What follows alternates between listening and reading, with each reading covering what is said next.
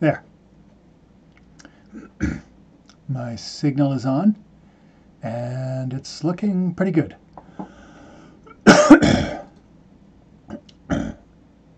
All right. Okay. Is it Ildar? Hi.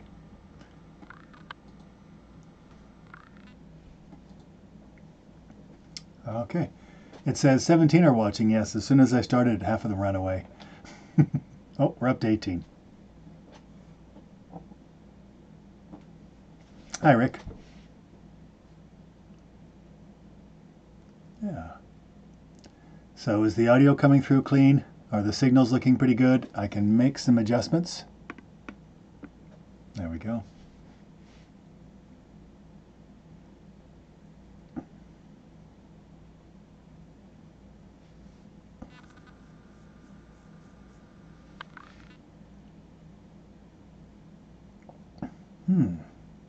Thanks for putting these on. Oh, my pleasure, Son.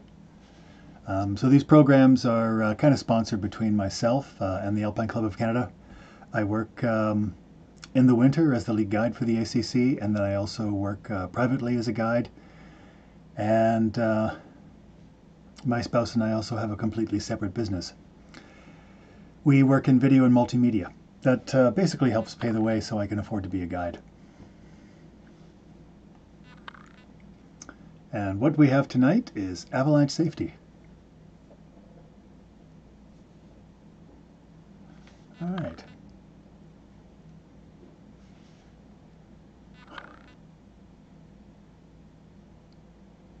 Okay. No questions yet?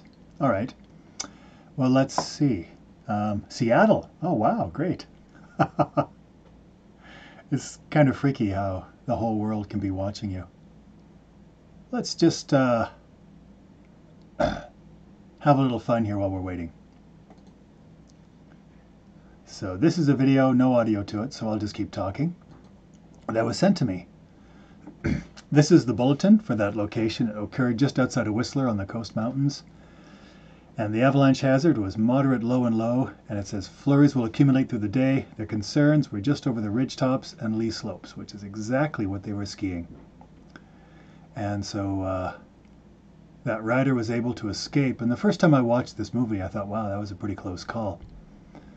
And it wasn't until about the third time I watched it, and my spouse had to point this out to me still, that there was more going on than just this. So watch closely. They trigger the slide, and the lower rider manages to hang on and escapes. However, there's a different person from a different group just following the up track. They were alone, they had no avalanche gear, and they took the brunt of that avalanche.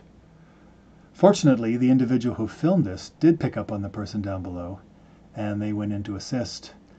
The person was not hurt, but they did have to be dug out, and they had no equipment, no transceiver, probe, or shovel. This is just moving immediately across to another shot with my family. So I'm just going to back off that. Okay.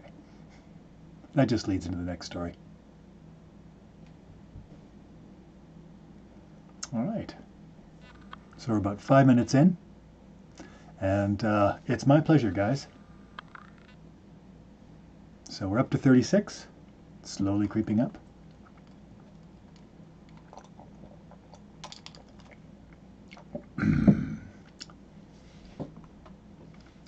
Yeah.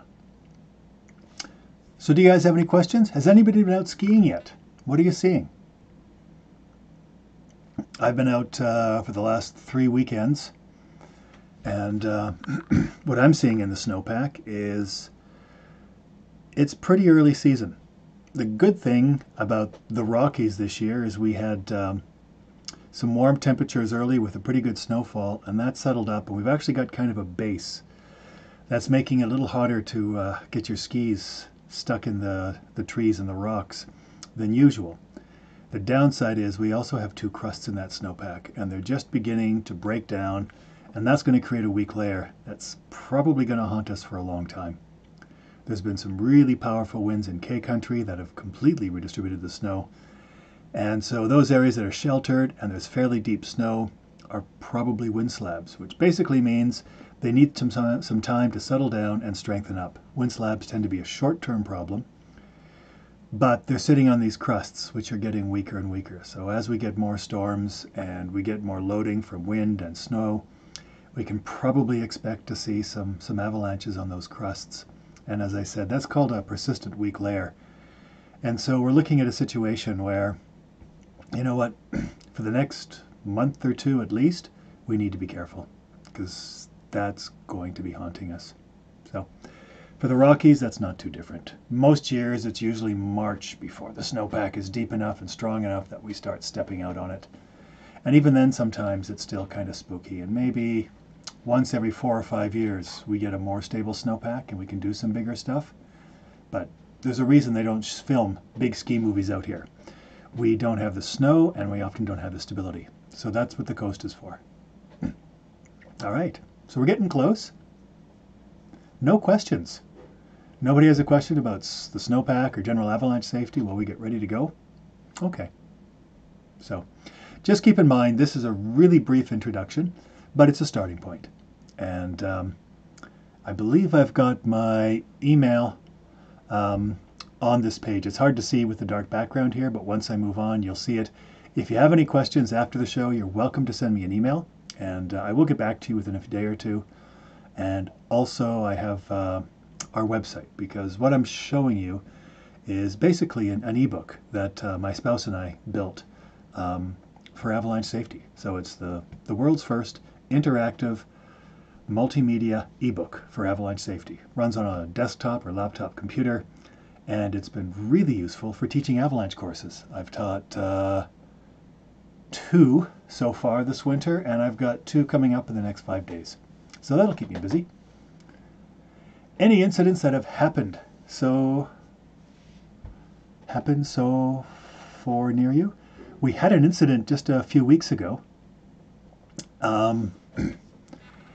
Just after we had our first good snowfall and early into November, people were really hungry to get out skiing, even though our snowpack was still really thin. And so there was a group that had skied the Hague-Robertson Traverse, which is a classic line that I've never skied yet. I'm going to try and take my family this winter and do it if the conditions permit. But they made the traverse, and good on them for doing that. But on the descent, going down the creek, one of the skiers lost control, and because the snowpack was so shallow, as he went ricocheting down the creek bed that you normally ski, he wasn't hitting the snow, he was hitting rocks, and unfortunately he died of trauma. So that's the thing you got to watch early season. And something I found that I'm really cautious about now that I'm getting old, but I still have both my knees intact, is if you want to ski a long season, don't start in November. Just wait till things get a little deeper and a little more stable, and the hazards are a bit better buried, and start skiing by sometime in December when the snowpack is actually something there. But don't stop skiing. There's really good skiing into April. In fact, right through to the end of April is a great time to go skiing some of the higher mountain trips, some of the big traverses. They are great April tours because you have nice long days. Lots of sunshine and the temperatures are warm, so it's actually kind of fun. And then you can keep skiing. Some of the best powder skiing I've ever had was in the middle of May. But I went above 3,000 meters. Actually, it was over 11,000 feet. It's still winter up there, but they've got beautiful long days, nice temperatures, and the skiing is great. So you got to figure out where, but there is really good skiing that extends well beyond when everybody else is, getting out for hikes to see the wildflowers or riding their bikes. There is a really good extended season in the spring. But for some reason, people don't take advantage of that. And the avalanche hazard is either pretty low or pretty easy to get a handle on because it's usually daytime heating. So make the most of that. This is what I like to do. If I'm having a good year and I want to keep skiing, I ski well into May. But I always play it cautious these years now. November and early December, things are thin. It's easy to trigger an avalanche, and it's easy to hit things down below. And frankly, whether I get caught in a slide and get hurt or whether I bounce off some rocks and get hurt, it really kind of minimizes your winter, and it wasn't that good to begin with. All right. And thanks, Max. You can just call me Doug. Okay, so that's sort of it for incidents. We are at 7:30. So what do you say we get started? I always have a nice intro for this course.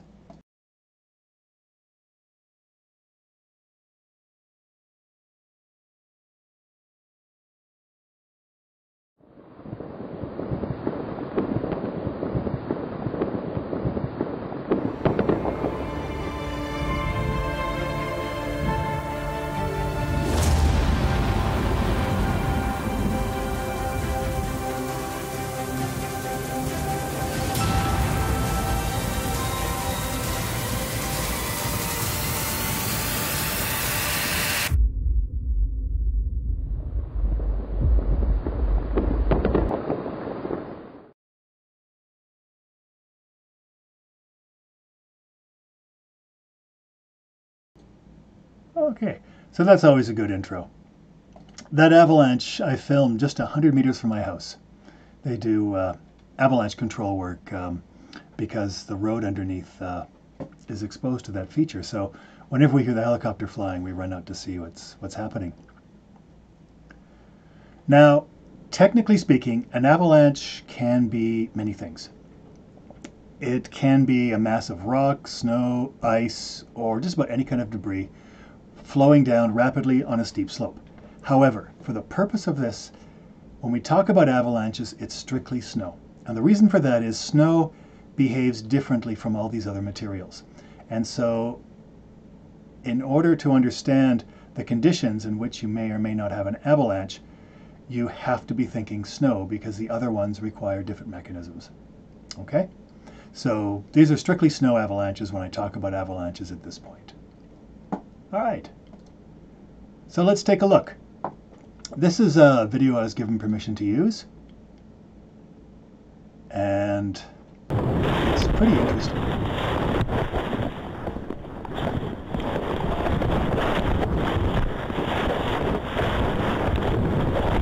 So as you watch him ski down, just when he went over that steep roll, that's where he triggered the slide. And roll transitions, or convex rolls, bulges, are classic trigger points.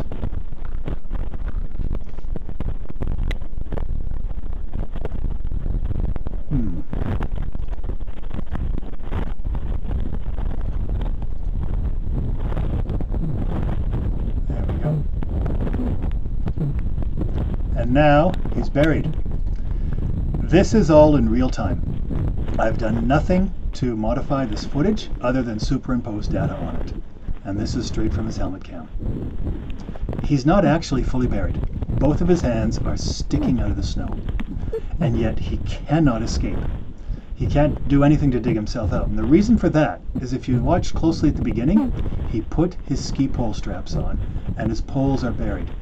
So his ski poles have effectively handcuffed him into the snowpack. And that is why he can't move. Never wear your ski pole straps because they are a hazard.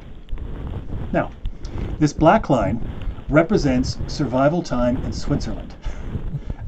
We didn't have data for the longest time in Canada, so we assumed that Switzerland and Canada were pretty similar, and we used their data, partly because Canada has a very long history of working with Swiss avalanche researchers and Swiss guides, so it was a natural fit. But when we did run the numbers in the early 2000s, this is what we found. It was very, very different. And so in Canada, burial time is far more crucial.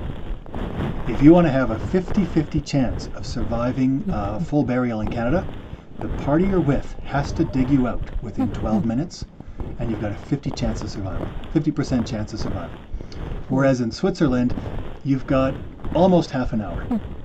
So it's quite a difference. And people sometimes wonder why, which is a really valid question. And the answer is because of the snow. That red line is actually the average. If you're buried in the coast and you've suffered an avalanche in Whistler's or somewhere up along in northwestern BC, survival time beyond 20 minutes is almost zero for a full burial because the snow is so heavy and dense. In the Rockies, survival time beyond 30 minutes is also almost zero. Not because the snow is so dense, but because if the party hasn't been able to dig you out by then, there's something else going on. Our snow isn't as deep. The best extended curve for survival was what we call the transitional zone, which is that area sort of between Golden and Revelstoke. goes a bit west of Revelstoke, but sort of that area, the Columbia Mountains. And in there you have a snowpack that's kind of a balance between the cold, dry snowpack of the Rockies and the heavy, dense, wet snowpack of the coast. That's also where we tend to find the best skiing. If you're out backcountry skiing, plenty of friends have probably taken you to Rogers Pass, or you've gone there yourself, and it's a pretty amazing place to go play. That's the transitional snowpack. So different snowpacks have different survival rates. Now, the good news is the actual survival time, or the actual survival numbers in Canada are about the same as Switzerland. And the only way that's possible is if we're getting people out of the snow faster. And as it turns out, Canadians are among the world's fastest diggers. Because in Switzerland, they call for a rescue. They're nearby. In Canada, we use companion rescue. We do it ourselves for the simple reason there isn't time. Canada is just too big a country and too small a population in Western Canada for there to be rescue resources nearby. So we have to train, and we have to be able to do that on the fly, on our own. So anytime you go into avalanche terrain, you go in with the attitude that you and your friends have to save yourselves and get yourselves out. Because by the time the rescuers arrive, you're on the wrong side of that curve for a live recovery. Now this guy's lucky. It's only been 3 minutes and 40 seconds, and you can start to see the colors change. They're digging him out. And the reason they found him so fast, you'll see this when the snow was lifted off his face, his hands were sticking out of the snow. But watch him, he won't be able to move because he's literally handcuffed by his ski poles. Now beyond avalanches, you should never wear your ski poles in the backcountry for the simple reason that if you catch them on anything, if they catch a tree, if they get caught in a rock, or even a dense layer in the snow, if you're moving at a relatively fast speed downhill, you're going to be caught and it's going to dislocate your shoulder. So just lose the poles. Do not wear your ski poles in the backcountry, or your ski pole straps. You can have them on your skis, I do, but I never put them on. Just as simple as that. And when our son was little, I made it very clear to him I want him to never wear his ski pole straps, which was good until he took up cross-country skiing and then biathlon, because it's like, put on your ski straps. And he's like, no, I'm not allowed to. So it took a few months, but he finally realized at the Nordic ski area, he was allowed to wear ski pole straps. But in the backcountry, don't. Lose your poles. That's why I buy cheap poles. So when I break them or I lose them, I don't care. I still have my shoulder intact. Yeah, so let's move on. Oh, but before we do, remember this. An avalanche is not a random act, and it is not bad luck. Okay? Avalanches require specific ingredients to occur. There's no way around that. If you're going to have an avalanche, you need 4 critical ingredients. And let me show you them right now. Oh, and yes, Jessica, he was fine at the end. He was okay. But it's about the longest 4 minutes you can imagine, isn't it? So, my best advice for being in avalanche terrain is don't get caught in an avalanche. Trust me, this is the way to go. So the first thing you got to have for an avalanche is you got to have snow. And I know that sounds blatantly obvious, but this is actually one of the tools you can use traveling in the backcountry. Is if you move through the landscape and you're worried about avalanches, go to places where there's little or no snow. And that can be due to pronounced winds, or the snow hasn't fallen much this year. And those can actually be really good refuges. Ridges tend to be well windblown. Windward slopes have very little or no snow on them. And they don't make for great ski tours, but they can make for relatively safe lines of ascent. And that way, you're not exposed when you're spending most of your time on the mountains going up. So look for areas with little or no snow, because that's your first ingredient. If you can deal with that, you're in pretty good shape. How deep is enough snow before you need to start thinking whether or not this is a potential avalanche feature? A good rule of thumb, I mean, depends on which book you read. They tend to talk 30 or 40 centimeters. If you're wearing alpine touring gear and you've got ski boots on, to about the top of your boot. You know, if it's a little bit above the height of your boot, then yeah, there's enough snow there that if something was going to pop that deep or deeper, that, once it starts to accumulate, can have enough mass to begin to push you around and knock you over. That doesn't mean it's enough to bury you or kill you, but if it can knock you over, then if you're in a vulnerable position, say you're a climber, or you're skiing along the edge of a crevasse, those are the kinds of things that might knock you into something that's going to make a bad situation worse. So as a good rule of thumb, you know, once it's above your boot top, it should start clicking on your brain that this might be avalanche country. Okay, your second ingredient is slope. And this is actually really important. This is one of our most important tools that we can work with to avoid exposing ourselves to avalanche terrain, because nobody on the plains of Saskatchewan or Manitoba has ever had to deal with an avalanche, unless they were in a river valley or it was the roof off their barn that slid. So that can be a really effective tool as well. Watch your slopes. Okay, so these slopes are just pushing 30 degrees. You know, you look at them and you think, oh, I'd like to ski that. Well, of course you would. It's an avalanche slope. Okay, so that slope, I measured it. It's about 22 degrees, but it's fun. As soon as you get to 25 to 30, there's a low probability, but it's possible for avalanches. 30 degrees and up is avalanche terrain. 35 to 40 is the prime slope for an avalanche. 40 to 45 is not as likely, but possible. And 45 to 50 is in the low range. So there's actually a fairly defined range for avalanches. And it's not always what we think. To give you an idea, what that means is there's a lot of lower angle terrain we can use, and if you're a climber, there's a lot of steeper terrain you can use. But the zone that's most likely to slide are the zones we most want to go skiing on. So if you're a skier, and I have no idea how to get this Facebook post off. If you're a skier, a snowboarder, or a sledder, and you're looking at this terrain, you're thinking, oh, I like this, you're probably in the orange or red zone. If you ski powder, it's really hard to ski powder any higher than your boot top, unless the terrain is 30 degrees or steeper. And if it's just your dream powder day, you're probably skiing 35 to 40 degree slopes, because otherwise you're pretty much just going straight down the hill and you don't have enough speed to turn, because snow produces a lot of friction. So be careful. Basically, when I'm in the backcountry and I look at a slope and I think, yeah, okay, it's fine, but it doesn't look amazing, then I'm probably below 30.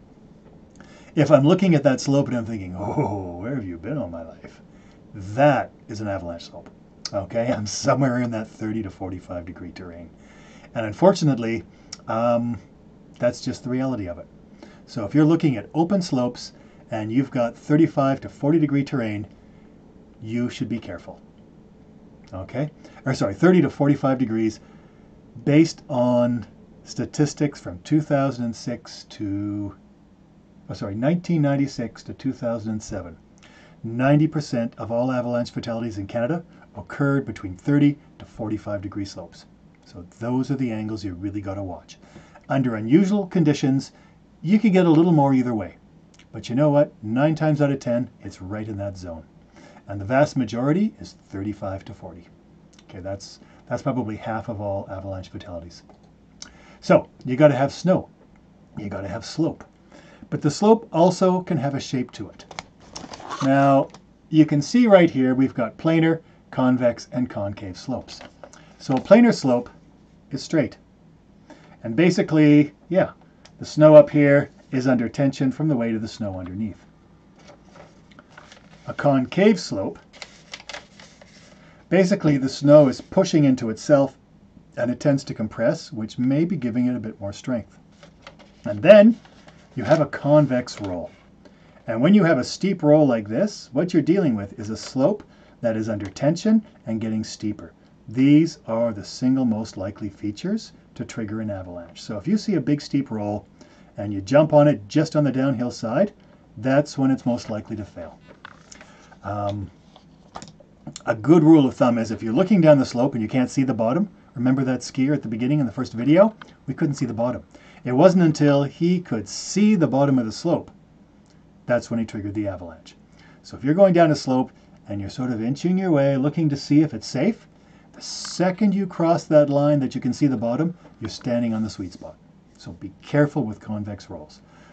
All those slopes can slide, but a convex roll is the most likely. Okay, so how can you measure the slope? Okay, so I am going to be right back because I'll show you how you can measure a slope.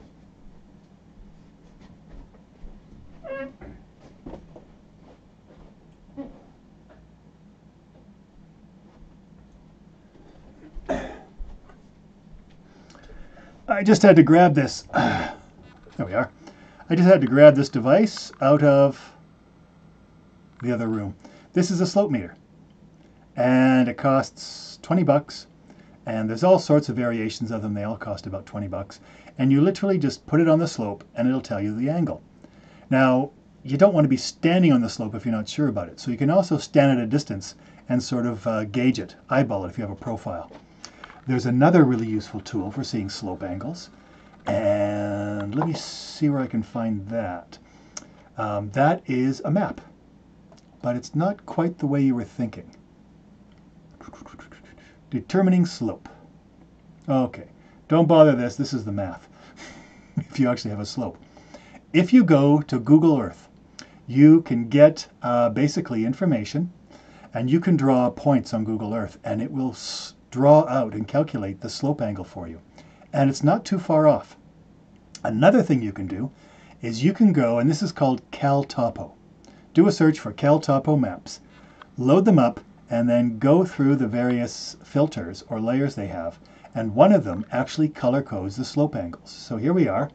This is with CalTopo maps, and this is a peak that I ski up fairly regularly, Mount Field, and you can see the colors on the slopes.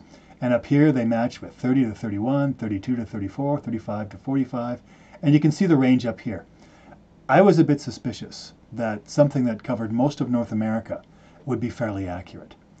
But I know Mount Field, and I went up Mount Field, and I actually measured slope angles relative to the elevations on the contours, and it was in the ballpark. It's not exact, but it was a really good reference to give me a sense of what I was getting into. So I was surprised. It was better than I thought. It's not perfect, but it's good. And then I had to go and guide a peak called Mount Columbia, which is in the back of the Columbia ice fields. And it's the highest peak in Alberta. And I hadn't been up there for 20 years or more. And so I pulled up the map, I looked at the slope angles, I printed it out, and I took it with me. And I was a bit suspicious because I don't remember Mount Columbia being very steep. And yet it said it was just over 50 degrees near the top.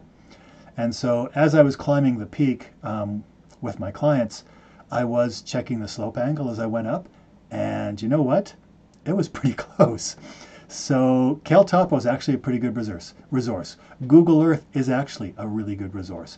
You can use those to get basic information before you head out, or or in addition to that, carry a slope meter. And I actually do carry this with me all the time in the backcountry, because slope meters are a really good way to know what your slope angles are.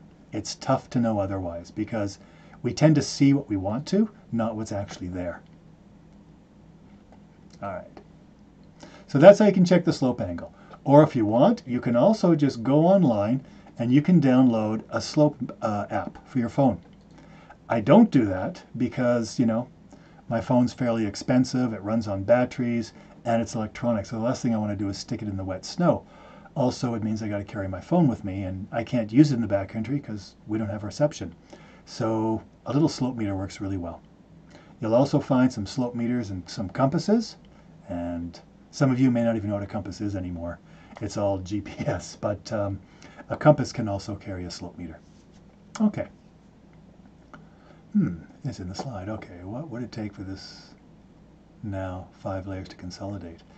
If you're asking about the K-Country snowpack, it's going to take time.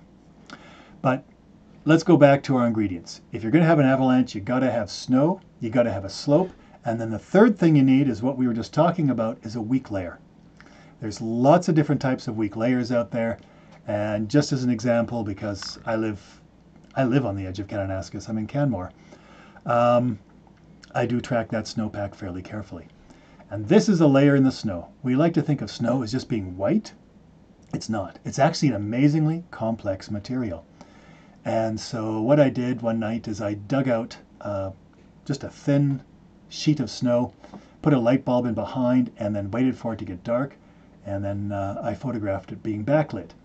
So you can see all these layers in here, and as avalanche technicians and forecasters, we do try to track the layers. But when I'm in the field working as a guide, I really don't care. All I care about are 3 things. Do I have a weak layer? Can I trigger it? And what are the consequences if I do? So When you read the bulletin and you go through that information, you're looking to get information on weak layers. When I'm moving through the field, I'm looking for clues on weak layers. But I don't really care what that weak layer is. If it's deep enough that it can break with any kind of depth and cause me problems, and if it's sensitive enough that a human can trigger it, that's a concern, and that's all I need to focus on. Right now, I was just talking, there's a wind slab, which is a potential weak layer. Those tend to settle out pretty quickly, so in 2 weeks, I won't be worried about those. But the crusts are going to create a persistent weak layer, which is this one here. And that's going to haunt us for weeks, possibly months. And as the snowpack gets deeper, they're going to be well buried and become deep, persistent weak layers. And a deep, persistent slab or a deep, persistent weak layer can also haunt for a very long time. So I can't tell you what's going to happen because I don't know what's going to happen over the snowfall over the next 3 or 4 months. But I do know that's a problem and I got to watch it. Okay. So let's do a quick look. So here the snow is falling. And there's lots of different types of weak layers. This is a persistent deep weak layer caused by cold temperatures and a shallow snowpack.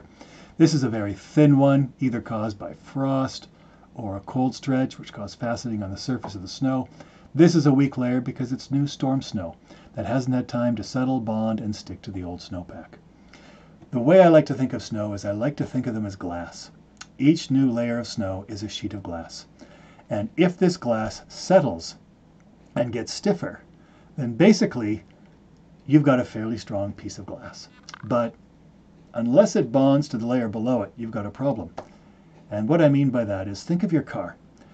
Your front windshield is made of glass, and yet when you get a rock in the windshield, it doesn't shatter and just fall on your lap, because it should. That's because it's safety glass. It's a sheet of glass followed by a thin layer of plastic and a sheet of glass and a thin layer of plastic and a final sheet of glass. It's all heated together so the plastic actually glues or bonds the glass together. And that's exactly what's happening in the snow. Each layer of snow, as it settles, becomes a stiff, brittle layer of snow. But if it bonds to the layer below of it, it's turning into safety glass. And as long as each layer bonds to the one below it, life is good. But if any one of those layers fails to bond, now we've got this growing sheet of glass that just keeps getting bigger and thicker, and at some point the weight may exceed the strength, or come very close. And then you basically become the pebble on the windshield. Only this isn't safety glass, and it shatters. That's basically what we're looking at. You've got to have a weak layer. You got to have snow. You got to have slope. You got to have a weak layer, and then finally you got to have a little hammer, which is what we call us, triggers. Anybody know what the leading cause of death is for mountain goats? It's avalanches. They really should be taking this course, but the grizzly bears are blocking them because mountain goats make a very important food source for them in the spring when the sows with their cubs go looking around for some frozen goat melting out of the avalanche slope. It's an important food source, so they've been blocking us. But anything that adds weight to this loaded snowpack is a trigger. People are triggers, snowstorms are triggers. Add more snow, you're adding weight. Wind is a trigger, not the wind itself, but it moves snow. And so it scours the snow from one side of the mountain and drops it on the other. As it adds weight on the other side, that is a potential trigger. So anything that adds weight, they can be rocks, they can be people, they can be animals, they can be sleds. The other thing that can trigger an avalanche is anything that will reduce the strength of the snowpack. Because think of that upper snowpack, if it's sitting on a weak layer, like a bridge. And if that bridge can hold 100 cars on it, a trigger is that 101st car, and it literally breaks. But it took 100 cars to get there. Now imagine if we have a condition in which the bridge itself gets weaker.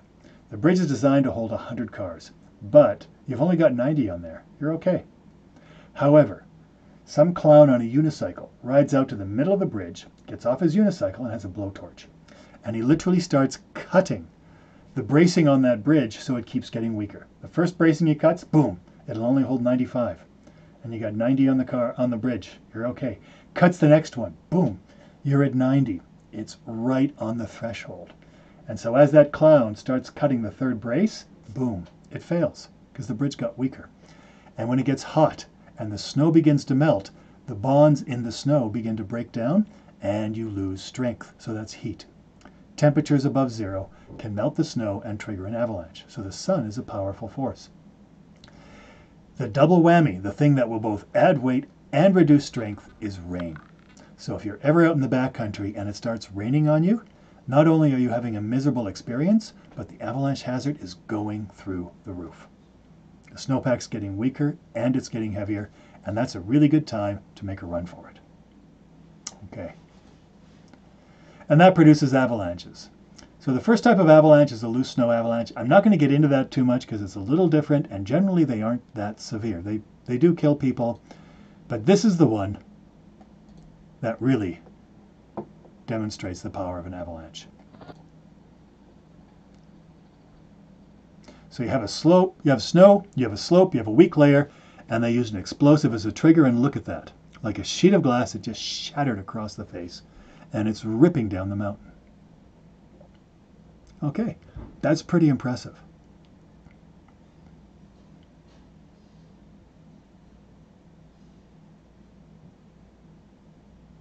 All right. So this was a controlled event.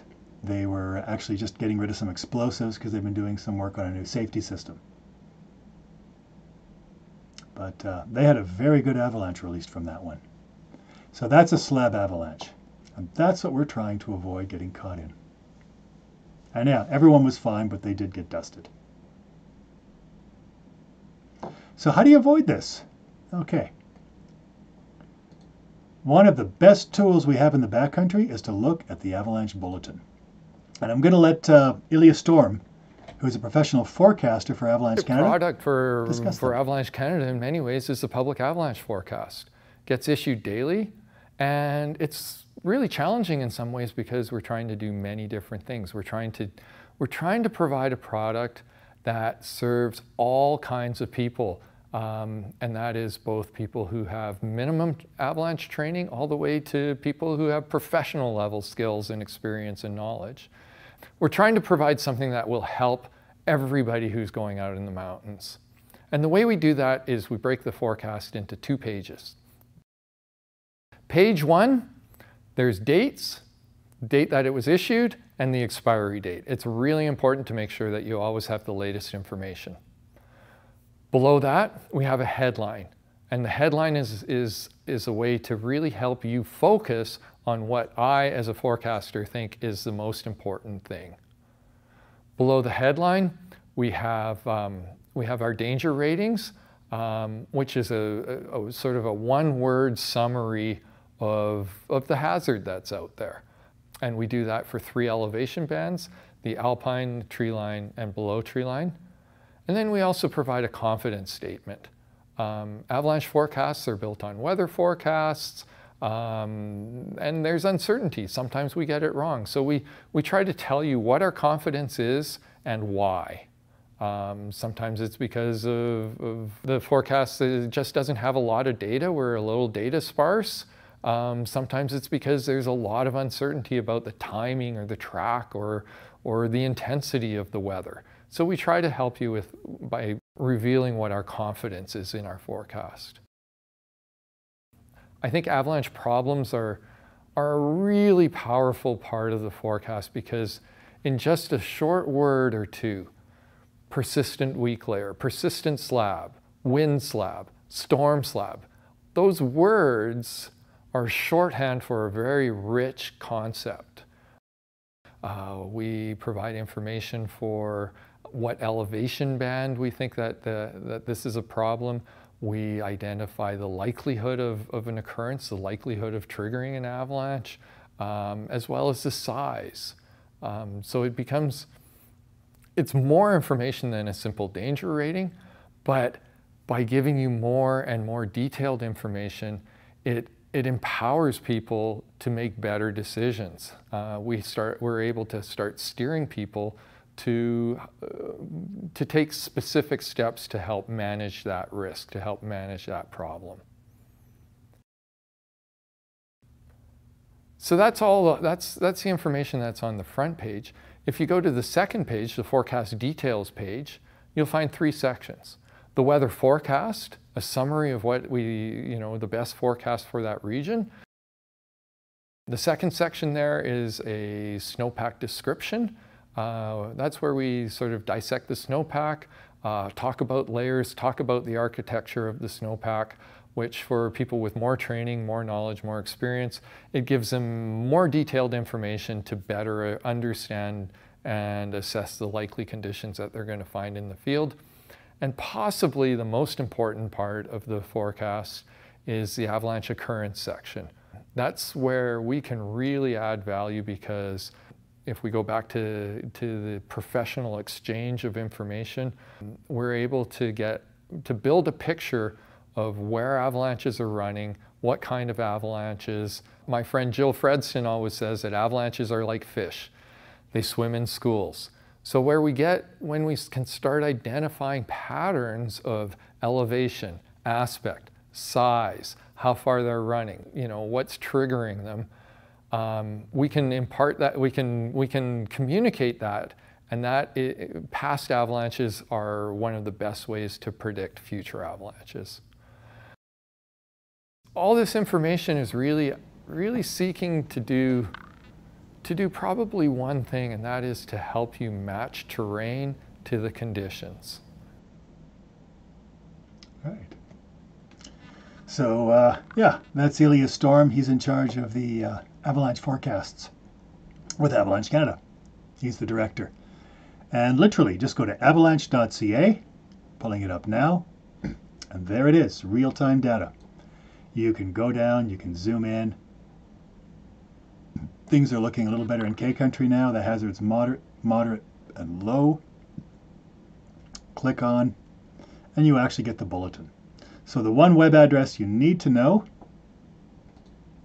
is avalanche.ca. That'll get you the bulletin for the different regions. Okay. So I'm just going to flip through the bulletins. Oh, there is one thing I should point out. I'll wait till we get there. So the bulletin is set for 3 zones: alpine, tree line, and below tree line.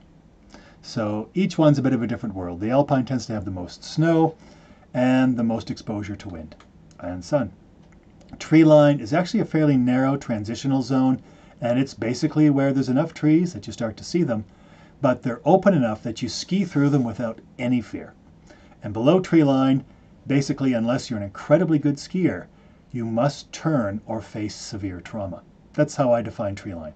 If I'm scared of hitting something, I'm probably below tree line. If I'm skiing through the trees and this is pretty smooth, then it's a tree line kind of feature. It's much more open. It's potentially more vulnerable. So when in doubt, drop below tree line, get in the healthy timber, make sure there's nothing big over your head, and you're in a much safer place than if you start working your way up into the alpine, where you've got more snow, more wind, and no anchors. And that's just a quick reference. Now, there's something called a special public avalanche warning, a SPA. If you ever see that, you need to be scared. Because what we're trying to do is we're trying to put the avalanche hazard into a box.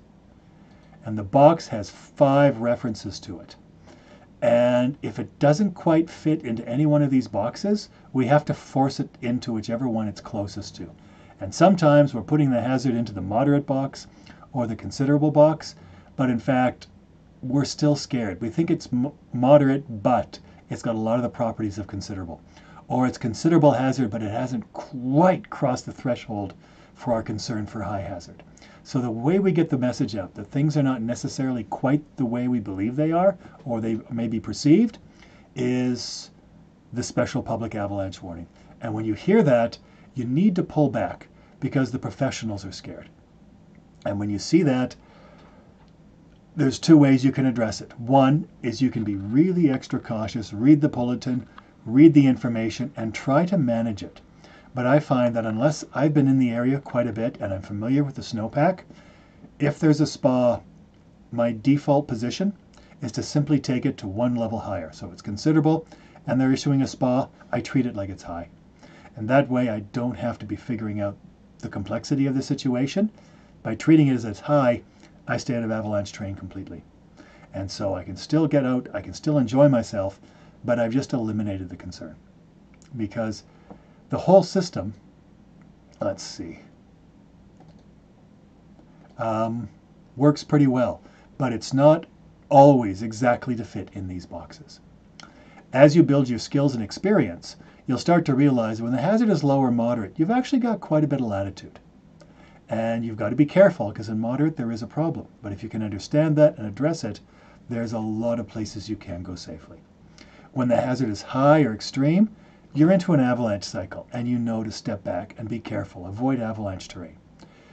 When we say the hazard is extreme, we're not kidding around. We only use that rating maybe once every 2 or 3 years. So it's very rarely used. When we do use it, we're into a big avalanche cycle. A major storm has come. We've got all the problems lining up, and we're pretty much certain there's going to be a lot of activity. And it could even be off our historical charts. So when hazard's extreme, don't play games. Pull back. Stay in the ski hill. Stay in bounds. Stay in gentle low-angle terrain. Don't expose yourself to any kind of avalanche features or hazards, because that's when things could really go sideways. When the hazard is high, very similar, you've got to stay out of avalanche terrain. But if you're in places that are historically safe and you've got good information to support that, it's low-angled, heavy timber, nothing big over your head, you're not exposed to any runouts on the avalanche paths, then that might be reasonable to get out and play in. The real problem, though, because these are obvious, you've got a problem you've got to hide. And these have got some margins, so you can make a mistake, or, you've got some latitude. There are concerns, but you've got some room there. Considerable is the riskiest of all the danger ratings. It's not the most dangerous, it's the most uncertain. And because of that, it's very hard to say if the slope is safe or it's dangerous. And I can't do it. Certainly not on a regular basis. I'm often struggling with considerable. And it's very easy to ski a slope with considerable hazard and nothing happens. And it may happen often. But eventually it will go sideways on you. And this is why considerable hazard has seen more avalanche fatalities in 1996 to 2007 in Canada. More people have died in considerable hazard than all of the other danger ratings combined. Not because it's the most dangerous, but because it's the most difficult to figure out. So when the hazard is considerable, be very cautious. And of all the danger ratings, this is the one I have the most trouble managing, because I'm never quite sure where the boundaries are. When in doubt, default to a bit more conservative terrain. And if you did something and nothing happened in considerable hazard, don't assume that means you know what you're doing. Because more likely than not, what it means is you got lucky. And you can get lucky a lot, but you'll assume that luck is skill. And 3-4 years down the road, it's going to hit you on the back of the head like a sledgehammer. And that's where things get really scary. So be careful. So what do you do with all this information? Well, you take it and you apply it into the 8th scale. So I'm just flipping through my pages here. Public avalanche warning, danger scale. Should be getting there soon. Or there we are. So I showed this video when I did the program on avalanche on the ski touring, intro to ski touring, talking about how you choose the terrain. Basically, the national parks and the provincial parks have got a system in place where they've rated the terrain. And that way, you've got a sense of when is it safe to go to certain places based on the hazard. It's a really good system. And so you look up the bulletin, then you pull up the avalanche terrain exposure scale, and you can basically decide what areas are appropriate. Okay, so we have simple, challenging, complex terrain, and then hazard is low, moderate, considerable, high, or extreme. What do they recommend? Okay, in simple terrain, these are trips you could do when the hazard is low, moderate, considerable, and possibly when it's high. If you don't know the area and you're not comfortable with your experience with avalanches, this may not be a good idea. But if you've got some familiarity and you've got some background, you may consider, going out when the hazard is high into simpler class 1 terrain. Challenging terrain, same thing, but it only works for low and moderate hazard. And then when the hazard gets to be considerable, it's sort of a maybe. And it's going to depend on your experience and your ability to identify avalanche hazard, because there is avalanche terrain in these areas, but there's also safe terrain. And there are places to move through that will allow you to avoid the hazard and still complete your journey. Okay, when the hazard is high, you're kind of pushing your luck. And then complex terrain. These are areas where you have to go through the start zone, or you're exposed to multiple slide paths, or a combination of both, and there are terrain traps. And so this gets pretty nasty. In complex terrain, when the hazard is low or moderate, this may be appropriate with extra caution if you understand what you need to be looking for. But you cannot eliminate your exposure to avalanche terrain when you're in complex terrain just by the nature of it. You have to expose yourself. So this is a great tool. And if you do a search on the internet for ATES and then do Banff, and you'll come up to the page where Parks has their avalanche terrain exposure scale. You can download as a PDF. Kananaskis used to have one. They're currently upgrading it, so the old one is offline. If you look, you'll see my email address is on this page, I think. You can see it throughout. Send me an email, and I will send you the old K-Country exposure scale.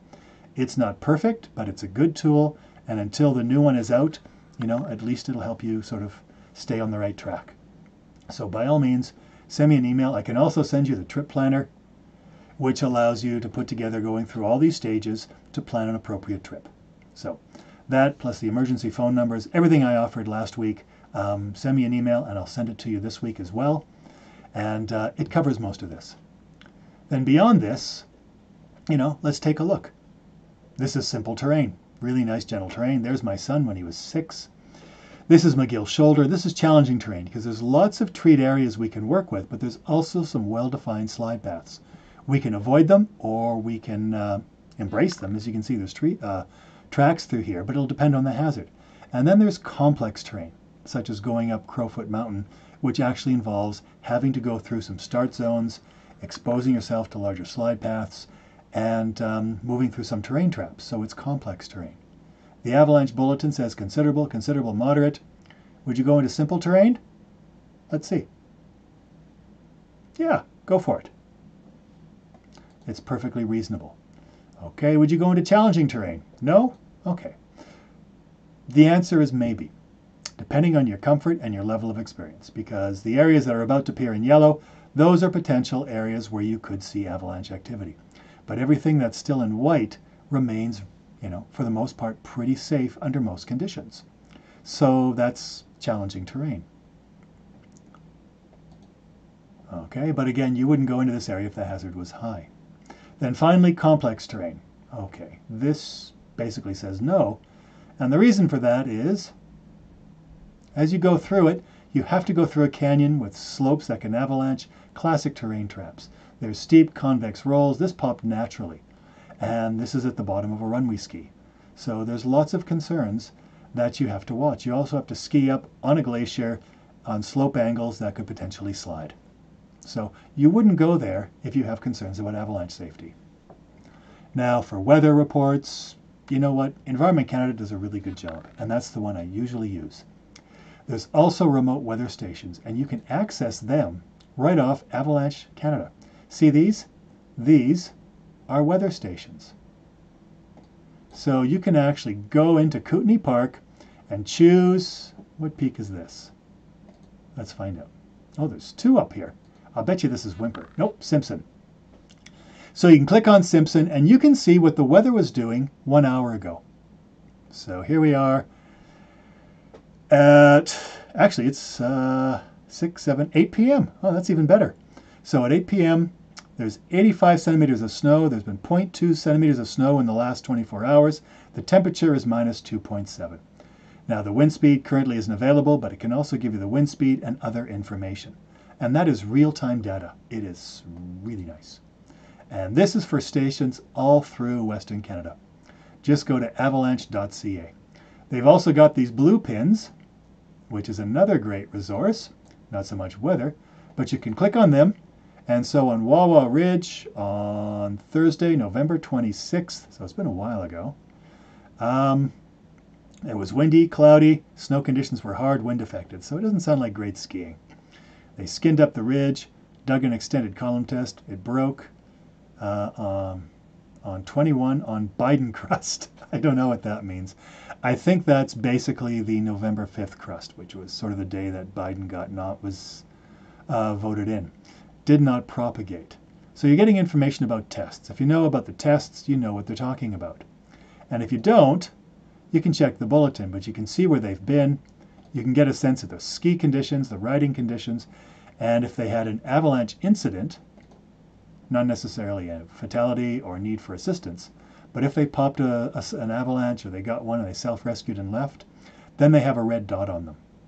So that could give you really good information. Okay. Nobody's asking any questions. Wow. Okay, so this is just a wonderful resource from avalanche.ca. Then you go and you take the avalanche terrain exposure scale and you can figure out what are safe places to go. All right, so this is turning into a lot of the talk I did last week. So let's look at this one. This is a really wild situation. Oh, wrong avalanche. Let's take a look at avalanche systems and rescue. Okay? This introduction is about 4 minutes and it's worth watching. Ready?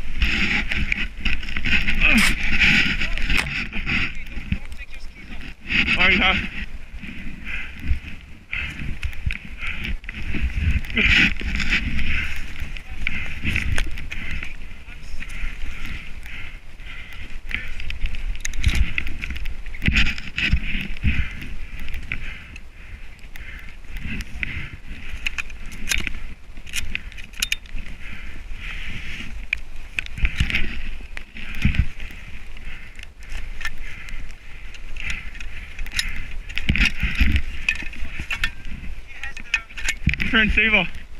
Do you have one?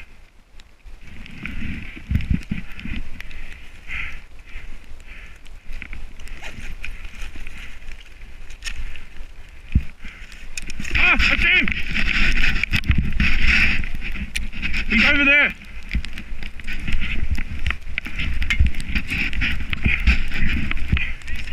He's over here.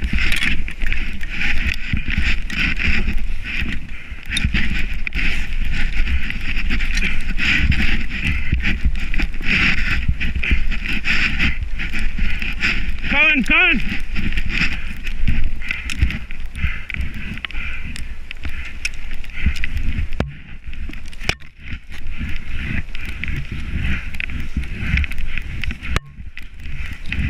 Check this.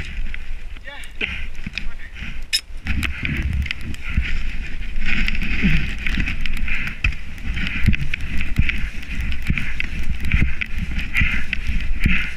I got you, James.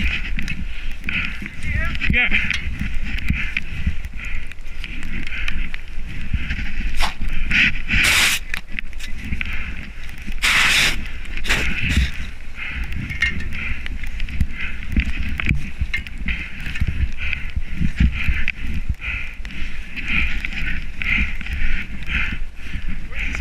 He's under here.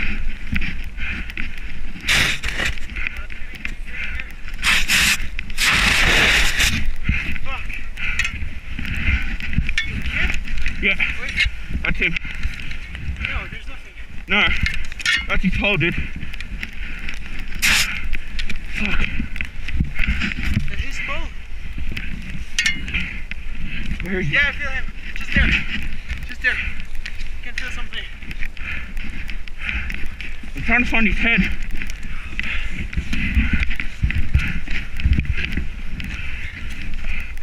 Yeah, here. No, it's musky. Yeah, it's musky. That's him. Yeah. That's his helmet. Fuck. Jeremy. James? James. James? Yeah, we got him. Keep digging. We nearly got you. We're here. We're here. Breathe. We're here, dude. We're here. Breathe. Breathe, man. Fuck. You good? Fuck, he's getting cold. Okay. Here, take this. Okay, I can't get my helmet off, dude. My hands are fucked. All right. So that is a great video, and it'd be very easy to sit down and criticize lots of things, but you know what? They never gave up. He moved fast. They did find the guy, and they saved a life. So good for them. With that in mind, we always want to make an effort to make sure that we have the basic skills so that we can make the rescue go as fast and as smoothly as possible.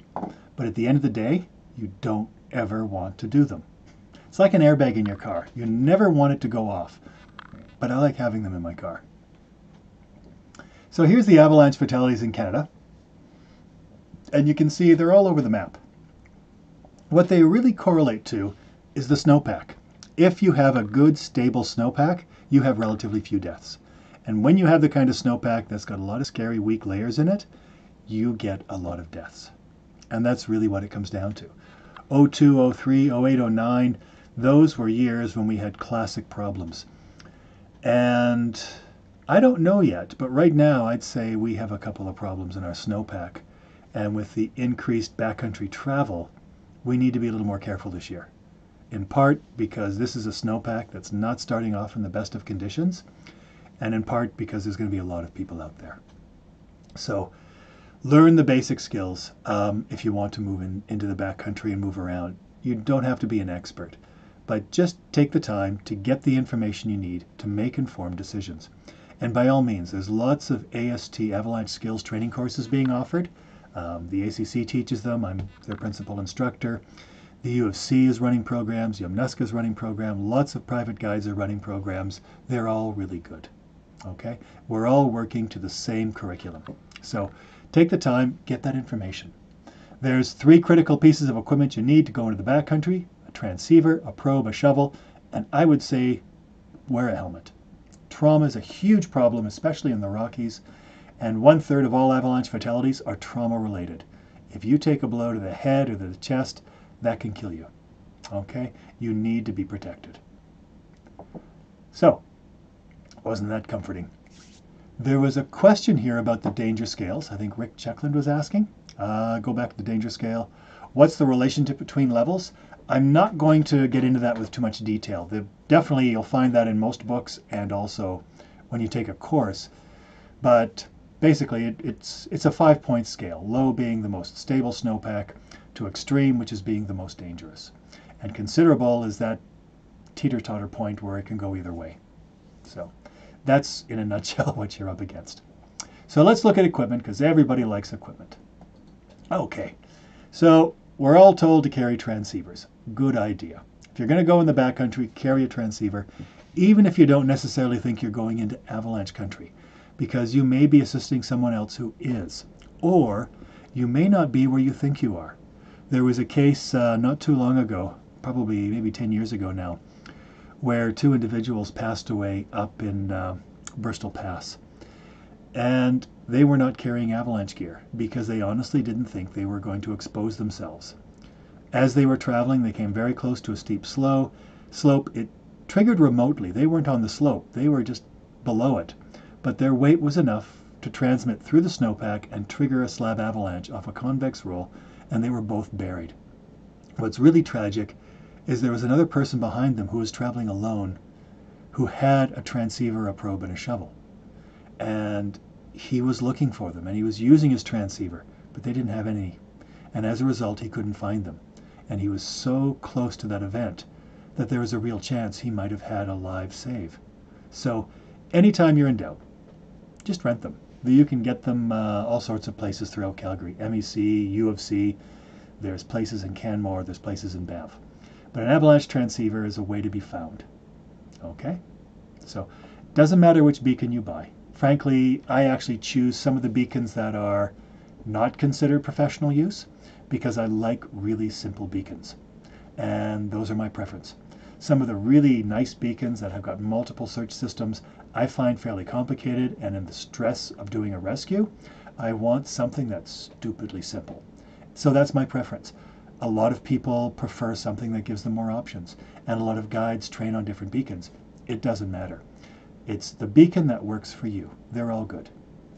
Okay, what would you say are the better avalanche safety books currently? Yeah.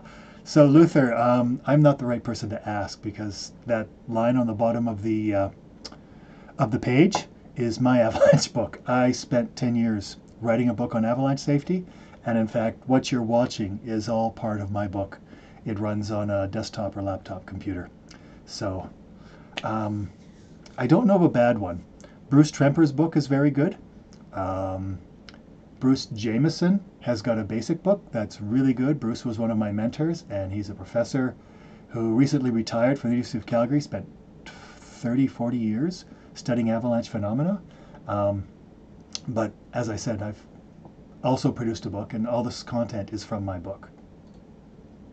Okay, we won't go over a transceiver search, pretty straightforward. We'll look at anomalies. Carry a probe. Because transceivers don't find people. They just get you really close. And if they get you close enough, you mark the spot and then you start probing. And then you'll find them easily within a minute. If you waste time trying to figure out within 1/10 of a meter where the person is buried, you're wasting time because the beacon's not that accurate. Just find the spot, mark it, get your probe out, drive it in the snow. Yes, you might hurt them. Don't keep poking when you get a strike, but when you can't push any farther, stop, dig it out. It's probably your victim. And we now recommend you have a probe that's at least 3 meters deep, because once upon a time, we used to say nobody survived beyond 2 meters. We've changed our standards, we're much better at digging, and now we're getting 3-meter burials out alive. The record in Canada is a 4-meter burial dug out alive by 2 people. That was just a couple years ago. So get a probe that's at least 3 meters long. Okay, shovels. Get a good, simple metal shovel with a solid handle. You don't have to buy the fancy, expensive ones. The only 2 shovels that have passed an old Swiss test was the Volet Telepro and the G3, I think it was called the Avitech, the little red shovel by G3. Those 2 shovels are the only ones that survived a shovel test by Manuel Genswein. Now, a lot of shovels have come on since, but no one's repeated this test, and to my knowledge, we don't have a standardized test for shovels. The funny thing is the Volet Telepro and the Avitech are the 2 cheapest shovels on the market, and they're the most reliable. I travel with a different shovel because I do a lot of digging and I've got something that's a little more adapted, but I tested one for 2 years to see if I could break it, and I carried an extra shovel with me in case it wasn't reliable. My wife and my son both have Volet Telepros. I have great confidence in that shovel, and as I said, G3's is just as well respected. So either one of those is great, and as I said, they're cheap. There is an issue with the Peeps transceiver. In fact, I have a Peeps right now. By all means, contact Black Diamond because they now own Peeps. They've been pretty open and transparent about the issues, and if you have any concerns about the switch, you can take that transceiver back and have it recalled. They're very good about that. So yes, that's something to watch too. This is our new technique for shoveling, and the person describing it is Geordie Shepherd, who's in charge of, with the Canadian Avalanche Association, teaching the search and rescue programs for professionals. And it's a bit different than the one you may have learned if you haven't taken a course in the last couple of years, or if you've never taken a course, but this is now our current best practice for digging someone out of the snow.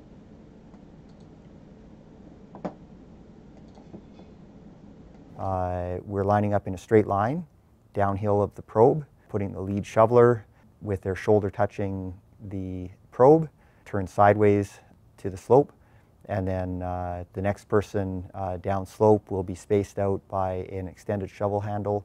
So you're moving snow from your area of responsibility, about a 1 meter cross section. You're trying to shovel down as much as you can. Initially you're shoveling down, everybody is in their area, with moving the snow to the side. And once you get down about a shovel blade deep, then you're moving snow from your area of responsibility backwards only as far as the next person, and it becomes a kind of a bucket brigade or a conveyor belt of snow. So we get a nice ramp effect that's coming down the probe.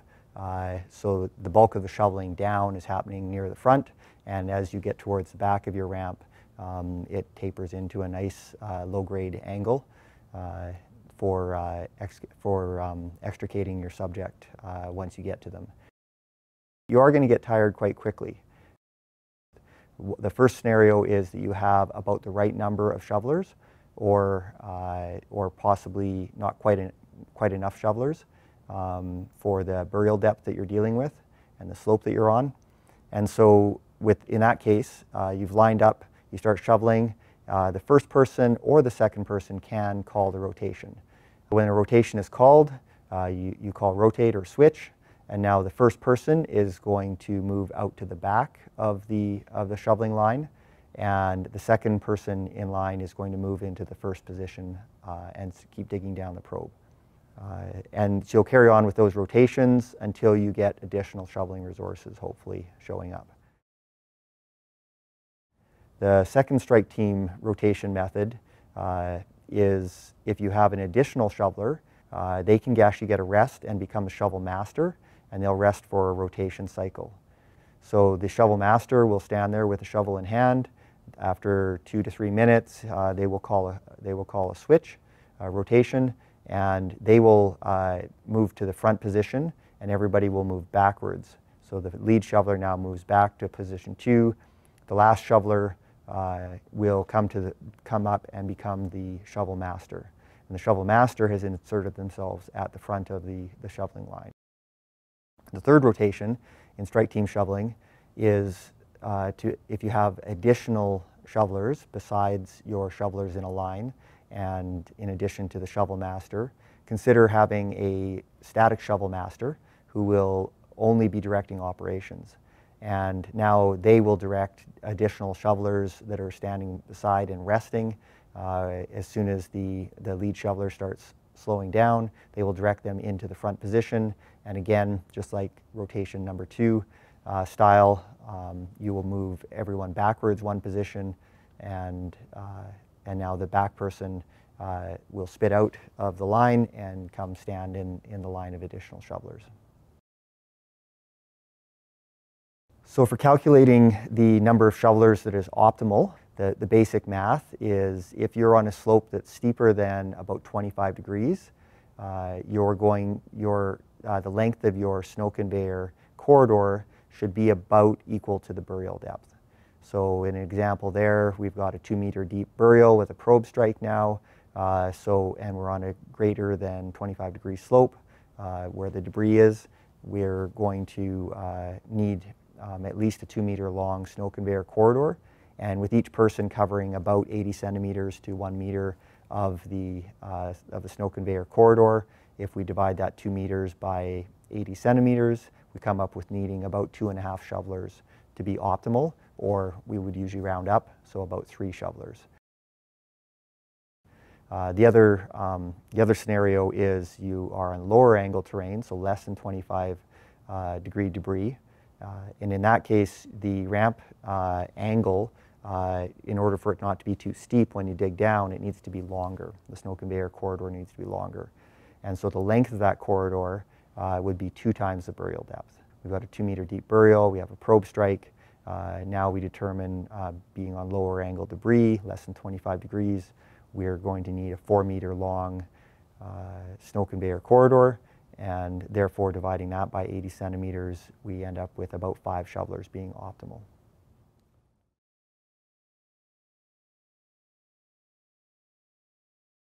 Okay, so that's currently our best digging techniques, and it really is making a difference. We're getting recoveries so much faster, because remember, 12 minutes.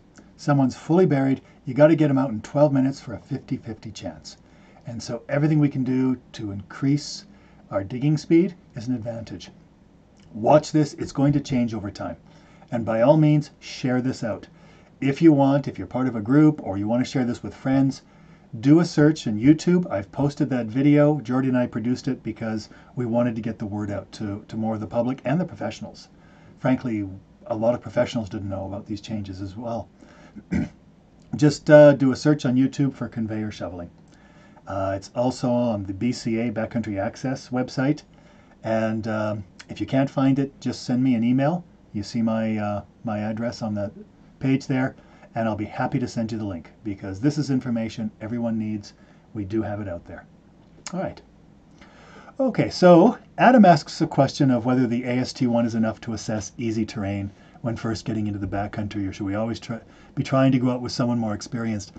That's a really tough one, and I was there in the 1980s, and I was never quite sure. I fully know what you're struggling with there, Adam. I did a lot of trips with just one other person who had the same level of training as me.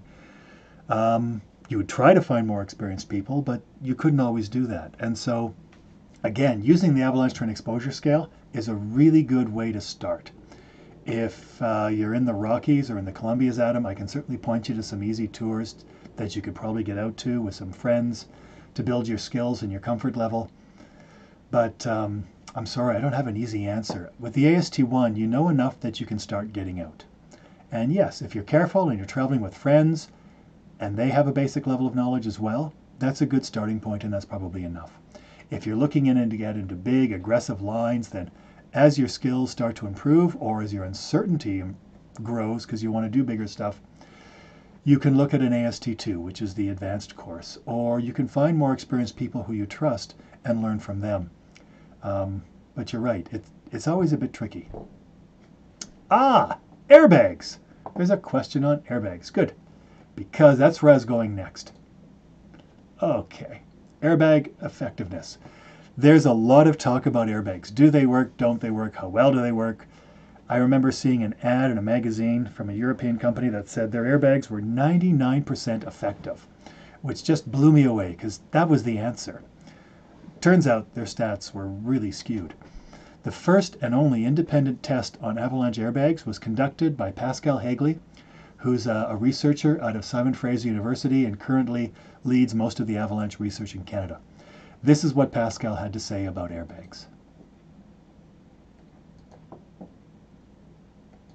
Recently, we were interested to better understand how effective avalanche airbags are. There's a bunch of different products out in the market, and there's lots of people buying it. But we were really interested in knowing how effective they actually are preventing fatalities once you're involved in an avalanche. Now, this is not a trivial question, and so it took a little bit of thinking of how to actually get at that statistic. There were quite a number of statistics out there, but they were primarily promoted by the companies selling these products. So we wanted sort of an independent, objective perspective on it. So I teamed up with a bunch of avalanche warning services in Europe and North America to gather as much information on avalanche accidents that involved avalanche airbags. And then we focused our attention on accidents that included both users and non-users of avalanche airbags. This would allow us to sort of isolate the effect of airbags because we had victims that were in the same avalanche both with and without. And when we studied those cases, we found out that people without airbags had a survival rate in these accidents of 78%. So basically 2 out of 10 people died in these avalanches. In those same avalanches, people with airbags had a survival rate of 89%. So in this case, 1 out of 10 person died when they had an inflated avalanche airbag. So it basically reduced the fatality rate by half. So that's a very significant effect. Unfortunately, we also found out that in about 20% of the cases where people had avalanche airbags, they didn't inflate them when they were involved. So for some reason, they didn't have time to deploy them. They didn't think about deploying them in that really critical moment. And therefore, the avalanche airbag didn't have a positive effect on them. So in fact, sort of the effect is actually slightly smaller.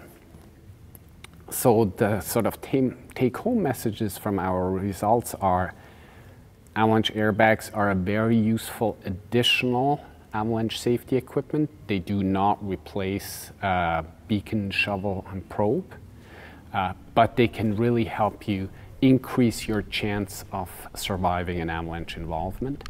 They're not a silver bullet. People still die, even with fully inflated airbags. So people get deeply buried when they're getting pushed into terrain traps. Avalanche airbags are not very effective when you're getting strained through trees and you sustain fatal injuries. Or they're also not very effective when you get hit from an avalanche from above. You really have to be involved in the avalanche. If you buy an avalanche airbag, practice the deployment, just to make sure that in that critical moment when you need to rely on that safety equipment, that you actually sort of almost like intuitively deploy the airbag.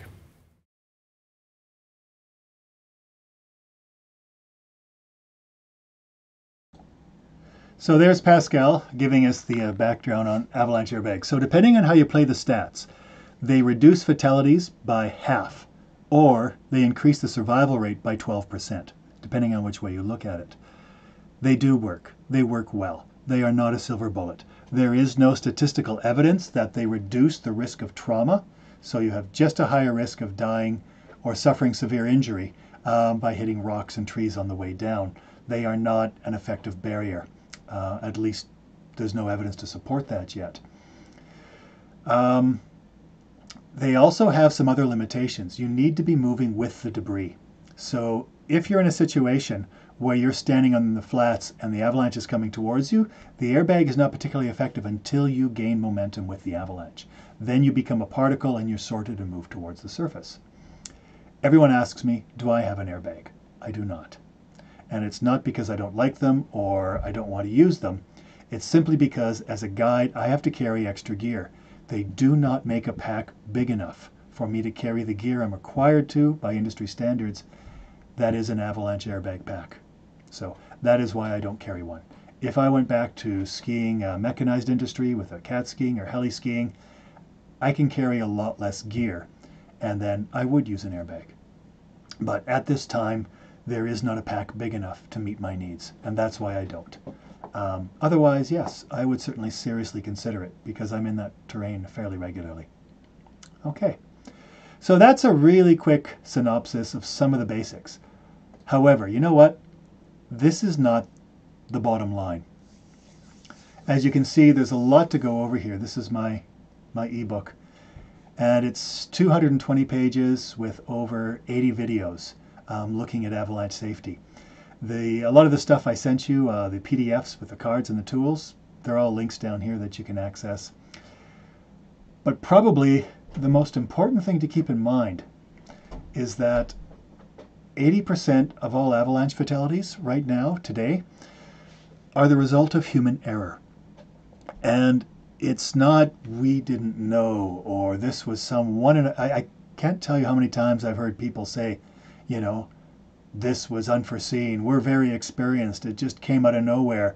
We couldn't have possibly seen it.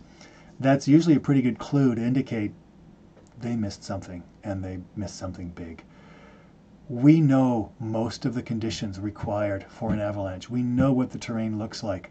9 out of 10 times, if you'd really stopped and just thought your way through, you would have known. It's human error, and as humans, we make mistakes, and we have to accept that. Which means that if someone is leading a group, or you're relying on someone who you feel is much more experienced, your best tool and defense is to ask questions. We should constantly be challenging each other, Doesn't matter if you're a beginner or an expert. If you're a beginner, well, that's great because you can learn more. If you call yourself an expert, be careful, because some of the most respected people in the industry, and they were my teachers and mentors, I was very fortunate earlier on, they never called themselves experts because they knew enough to know they never knew 100% of what they had to make the right decision. And so they would hedge their bets, or they would be a little more careful. And that is the reality. We are really good at being right most of the time. We're never right all the time. And then there's other factors that get in the way. We can be tired, we can be rushed, we can have other issues going on, and we can just short circuit the process of making a good decision because something else is driving us. And I'd like to show you this as an example. And this is the best and the brightest in the world. 2, 1, and liftoff. Liftoff of the 25th Space Shuttle mission, and it has cleared the tower. Control program. Roger, roll, Challenger. Good, roll program confirmed. Challenger now heading down range.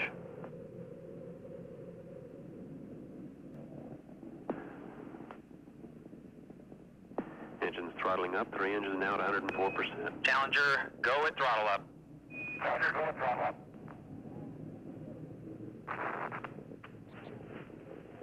One minute, 15 seconds. Velocity 2,900 feet per second. Altitude 9 nautical miles. Downrange distance 7 nautical miles.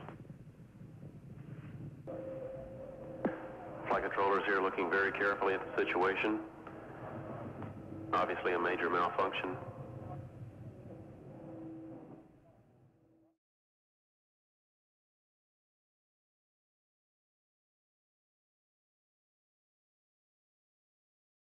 This was not an accident.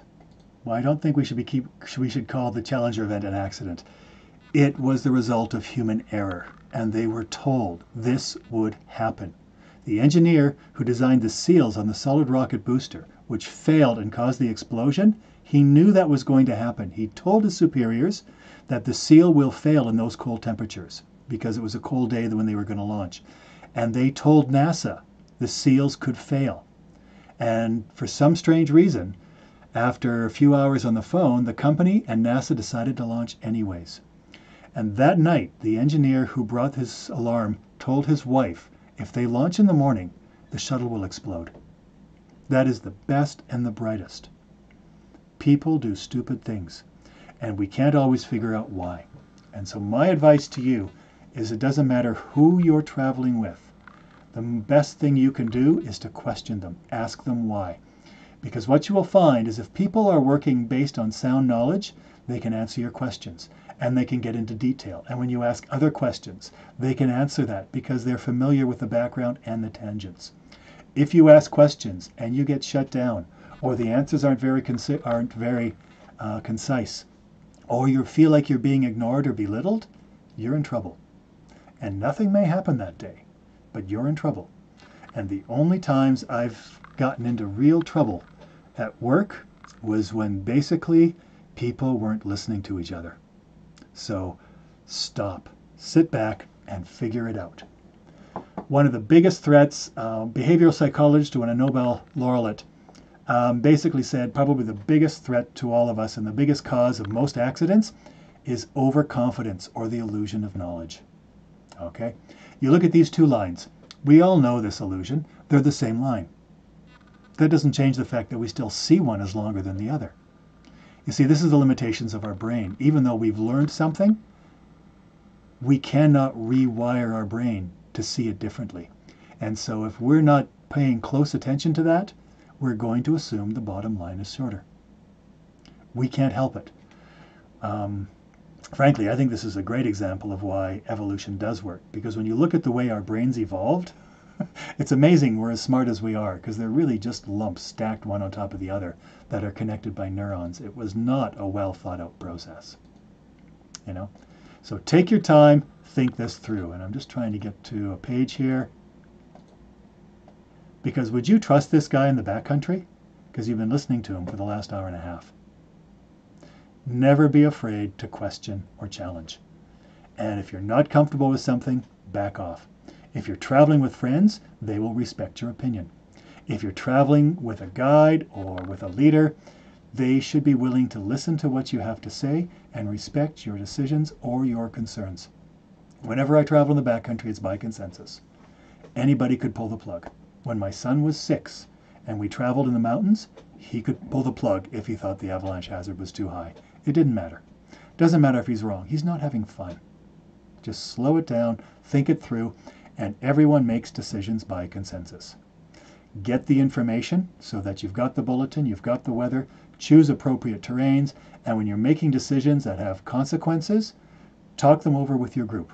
Take the time to gather the information. If you're comfortable with your decision, then you can travel in a safe manner, one at a time usually, or you can back off. You can always come back later. And this is just the beginning of avalanche safety. It never ends. One of the things I did to learn more about this is I wrote this book. And I spent 10 years gathering the information and researching it so that I could put this together.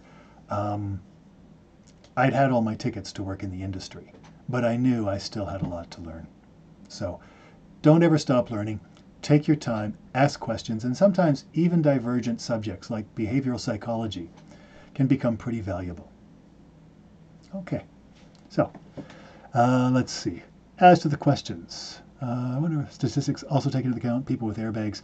So there's a question here about airbags from, I'm sorry, I'll probably mispronounce the name, but I think it's Ildar or Lidar. I wonder if the statistics of avalanche fatalities takes into account that people with airbags are willing to go into more severe terrain, so the effect may be a little bit better. This is actually a known phenomena, and it's called risk homeostasis. And I talked to Pascal about it, and I did some research in it. And he was actually in the process of doing research while I was writing this book, and I want to update the book because what his research suggests is yes, people who have airbags tend to behave a bit riskier, so they take more chances. But what he also found is having the airbag more than compensated for that increased level of risk. So don't let the airbag get you into places you wouldn't go otherwise. But the airbag was still more of an asset than a liability, because it is conceivable people would start doing things that are far more dangerous thinking they're much safer. And a great industry that saw this was sport jumping. When you jump up with a parachute. I can't remember what that's called. But anyways, as they improved the equipment, people became more risk tolerant, and they found despite having safer equipment, they were still having the exact same number of fatalities per capita. And so that was where risk homeostasis started getting its first serious exploration. Vehicles are kind of the same. As we build cars safer, people drive more aggressively. But some of the devices are well hidden, so we don't know about them, like airbags and anti-lock brakes, and they did make a difference in the long term, although anti-lock brakes initially led to an increase in accidents because everyone expected more from them than what they could do. Go figure. Okay, let's see. Very light over the valley. Okay. Will this talk be available to view later? I believe it is. I believe this link, once it's saved, you can come back and check it another time. Yeah. But at the end of the day, my best advice really is it's the human factors. Go with people you trust, people who make you feel comfortable and who will listen to what you have to say. Because if the group sits down and talks it over, chances are you're going to be okay. It's when you get pushed or rushed into something. And it's true. We do have limited vision. I don't have time to show you, but I did a lot of work on human behavior because this was so new to me. And I spent 3 years reading books and talking to people. And if you really want a good experiment, where is it in here? I've got this link. Go and check out this link. It's it's from a book called The Invisible Gorilla. Look that up if you want to. They've got some really interesting videos, and I guarantee you that you're going to get caught off guard. Maybe not where you think, though. Okay, so yeah, we make mistakes, and our brain isn't well designed for really complex decisions. So we got to slow down and take our time. Okay, So has this been useful? Do you guys have any questions? I've run a bit longer. I'll shut her down soon, but I'm happy to stay here for as long as people have questions. And if you do want some of the information on the rescue cards and the avalanche terrain exposure scale, like I said, just send me an email and I'm happy to send you those via WeTransfer.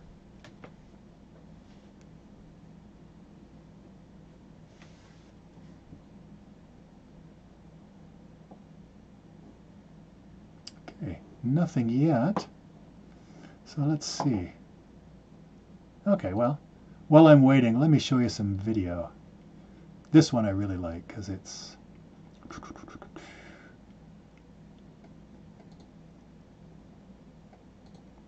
Okay, this is my family.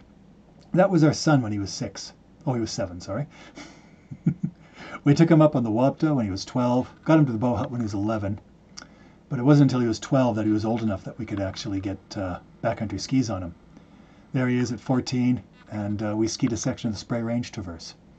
So I was taking my family into avalanche terrain, and I think that's only fair, because if I'm going to lead other people in, I need to be comfortable taking my own family in. But my standard of care is this: anybody I take in the backcountry is that kid on the right.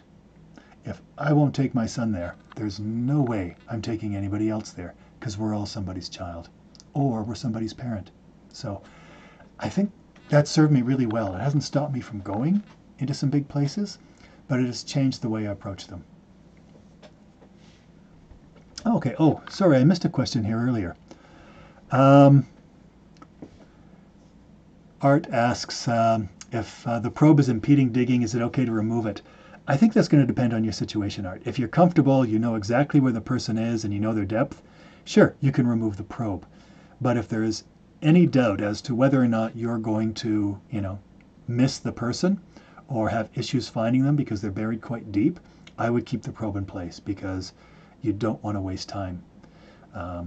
So it's a bit of a, it depends answer, which I know is not what you're looking for, but if you're comfortable, you've got them, and they're close, sure, remove the probe. If you're not, it's a ways to go and, the probe isn't a major impediment, I would definitely keep it in place. I wouldn't think about removing the probe unless I knew I had the person. Just because once you pull it out, you may have to dig around to find them again. But again, you know what? If it's really impacting your ability to dig, then you have to make that call. Learning to ski. Are there any newer snowpack tests that have shown good potential? Yes, this is my favorite. I'll show it to you right now. It's called the extended column test. It's not that new. It's about a decade or so old now. Avalanche, here we are, field obs. Oh, sorry, snow tests. And the avalanche, the ECT test. So that's the compression test. Yeah, we did that. But let me show you this one. This is a great test because it does two things. It looks both at the potential to initiate a weak layer, but also whether or not the snowpack propagates. Okay, there we are. I can't remember if I have audio or not. I don't think so, but I'll turn it on. Okay, so what you do is you isolate a column of snow, and it's like a compression test, except this time, instead of doing a 30 by 30 meter square about your shovel blade, it's 30 by 90. And you don't have to dig out this much snow, but I wanted it to be visible. And then you can dig out the backside where I'm putting the probe in as well, and you can have one person on each side cutting with a cord. Or, if you've got big gorilla arms like I do, you can just reach across and you can cut as an individual. It only takes a minute or two more than a compression test to make. But what it does is it only identifies weak layers that will propagate. So as you're tapping it, okay, so that's at the wrist, that's at the easy level. Then I come from the elbow. And watch what happens. See, that weak layer propagated across the entire weak base of the snowpack. So that gives us an idea not just of whether a weak layer can be initiated, but whether that weak layer can propagate. It is not the definitive test, but it does provide some really good information. Okay, And the reason I say that is I'll show you something a little earlier. Sorry, got to get my mouse across. And this is quite freaky. This is a research project that was done by Cam Campbell, by Cam Campbell, and he was working on his master's thesis. And these are Roosh block tests where a skier jumps on a block of snow and we score the failure. If it fails on a 1, that's when you cut the block. A 2 is when the skier steps on it. A 3 is with a knee jerk. A 4 is a jump. A 5 is a second jump. A 6 is when you step to the middle of the block and you jump on it. And a 7 is no failure. Look at the variability in here. Just as the person starts to step on it, it fails. And just over here, no failure whatsoever. And in between, it fails on the first jump. Here, it failed as the individual steps on it. This one, it took 2 big jumps. And over here, there was no failure. This is called spatial variability. And this is where chaos theory comes in. And I find that fascinating. But basically, there is a lot of variability in the snowpack. And so when you look at this, you think we're all doomed. We're not. When you add up the numbers, when you run all these numbers through here, 2 to 5 accounts for 87% of all the tests. So 87% of the time, it indicates a potential weak layer that could be human triggered. 13% of the time, it said the slope was stable. Okay, what that means is you cannot trust 1 or 2 tests. You need to do multiple tests as you move through the landscape. And then you have to look for patterns. Are these patterns considered? Are these patterns consistent? How much variability is there in your tests and your patterns? And then take this information and compare it to the bulletin, compare it to your field observations, and compare it to the landscape you're going into. It's a lot to process, but when you do that, then these become fairly useful tools. On their own, they should not be used to decide whether a slope is stable or dangerous. But in conjunction with the other resources, it does give you information. And as I said, the ECT was produced after this paper was done. But it's not the answer, but it does tend to give us better information in general. Okay. Okay, so... Okay, okay, thanks so much. I've taken a number of courses and you have enjoyed this. Okay. Are there newer snow tests learning to ski? Yeah, no, beyond the more widespread acceptance of the ECT. Sorry, no, past the ECT, we don't have too much new. The progressive saw test came out at the same time. By all means, look it up online if you're curious about it. There's some good papers. The problem with the progressive saw test is that it has to be done very carefully because it's very easy to make an error, and if you do, it won't give you accurate information. The nice thing about the progressive saw test, it is one of the very few tests that can be used for deep, persistent, weak layers. So weak layers that are deeper than 1 meter or 1.5 meters, the progressive saw test may still be valid for. But beyond that, no. What we're really focusing a lot of our energies on is human factors, because that is where we see the greatest potential for reducing accidents. Okay. So sorry, I didn't see that post until later, Learn to Ski. Pauline, thanks, is my ebook focused on conditions.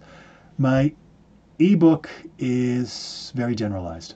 Most of the footage and the events are in the Rockies, but it is basically based on the same material and phenomena that you'd find just about anywhere in the world. I don't discuss some of the really weird things that happen in places like Iceland, but even in Iceland, most of the time, things are kind of consistent. But they do have some events that are a bit weird. So I hope that helps. Oh, it's 9 o'clock.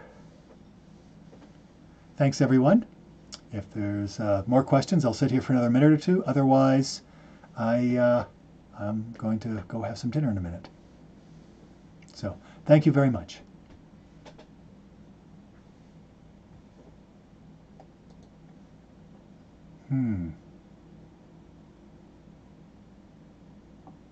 Okay, so just because I like it. Oh, wait a second, wrong one. While I wait to see if there's more questions.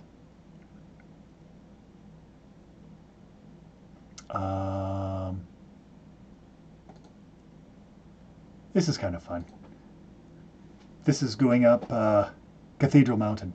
Complex terrain, Pretty serious, but very cool.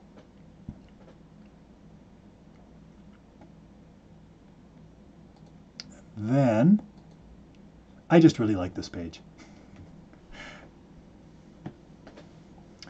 Okay, thanks. Thank you. My pleasure, thank you. Yeah. So yeah, this is just looking out the front door of our house. These are some birch trees our neighbors have planted, and we actually live in town. It just doesn't look like it. Oops, sorry. And these are snowflakes that landed on our barbecue. It was a black background, so I took it off with Photoshop, but I was able to get some really nice tight shots, and I just like crystals. It's very cool.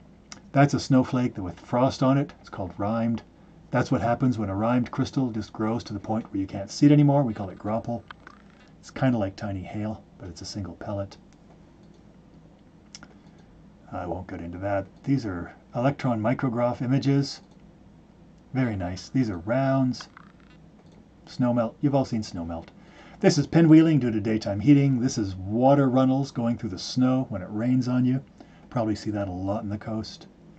This is a big, beautiful piece of depth hoar. Depth hoar is like facets. They're evil, they're bad, they weaken the snowpack, and they're dangerous. They also last a long time, but they're really beautiful.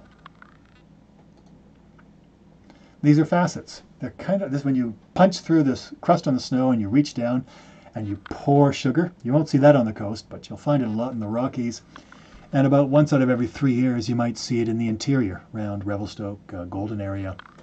And it really is sugar snow. They're like little facets, hence the name, facets. This is what they look like on an electron micrograph. And these are some bigger facets that are just starting to build steps, so we call those striations. Doesn't matter. Bad is bad. This is what happens when the snowpack is shallow and the temperatures get cold. We start getting facets, and they behave. Bruce calls it gravel. Or, yeah, Bruce calls it gravel. I call them ball bearings, just because it's a little more descriptive. Okay. So thanks, guys. Hopefully we'll see you next week. Crevasse rescue is kind of cool because there's a lot of new stuff there. We've really been changing the standards for crevasse rescue. So take care, folks, and thank you very much. Have a good evening.